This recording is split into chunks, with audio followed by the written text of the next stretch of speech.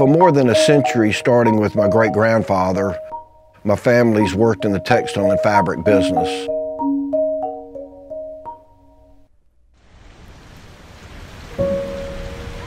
And then in October of 15, a storm of historic proportions brought a 1,000-year flood into Columbia, South Carolina, rushing 6 feet of water through our business, and it was devastating. $1 million worth of ruined fabric, terrible damage to my building. Our doors were closed for months. In the aftermath, we had a choice to either walk away from that flood area or rebuild, and we made the choice to rebuild.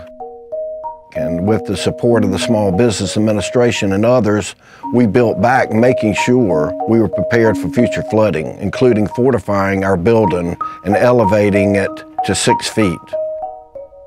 But while my business is now flood ready, others around me are not. And that's why I, Michael Marsha, joined more than 500 businesses across this country to support the flood ready infrastructure.